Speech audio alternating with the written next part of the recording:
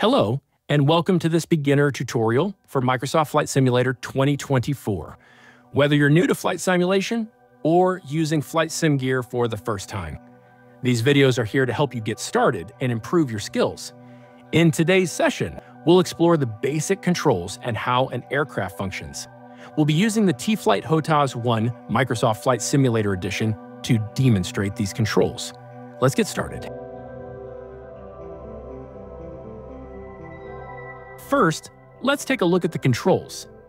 To operate this Cessna, here are the basic movements you'll need to master.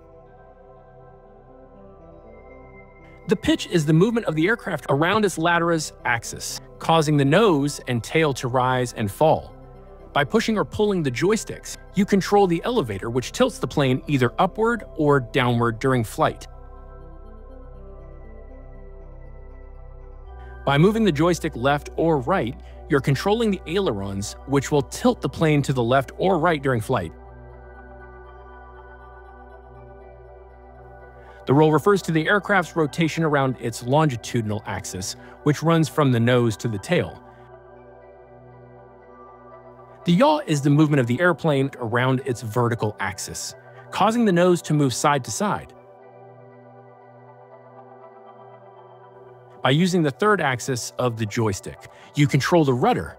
While rudder pedals can be used for a more realistic experience, we will be using our HOTAS today.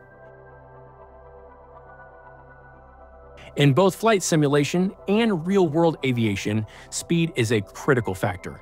To control the aircraft's power and, consequently, its speed, you'll use the throttle. Pushing the throttle increases power, while pulling it reduces it. Now that we had a look at the basics, let's get inside the cockpit and have a quick look at the instruments. We will focus on the screen in front of us. The airspeed indicator, found on the left side of the screen, displays your speed relative to the air. Keep in mind that airspeed and ground speed can differ depending on wind conditions.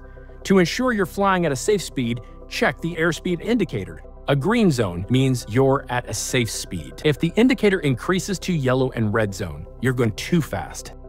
If it drops to white and red zones, you're flying too slow, which means the plane is no longer sustaining flight and could stall, leading to a potential crash.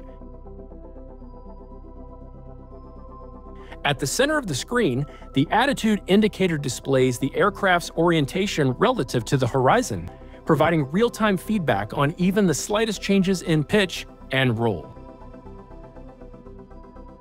On the right side of the screen, the altimeter measures the aircraft's altitude. Altitude is the aircraft height in relation to sea level. This barometric instrument shows higher values as you climb, reflecting the decrease in air pressure with altitude. By familiarizing yourself with these three instruments, you'll be equipped to fly confidently in good weather conditions. We suggest starting your flight simulation journey with small, lightweight airplanes. In this video, we're using the Cessna 172, but here are a few other excellent options for beginners.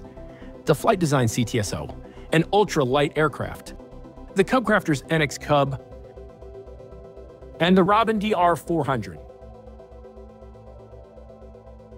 Thank you for joining us on this beginner tutorial for Microsoft Flight Simulator 2024. We hope you now feel more confident about the basics of flight simulation, including understanding controls, instruments, and selecting the right aircraft to start your journey.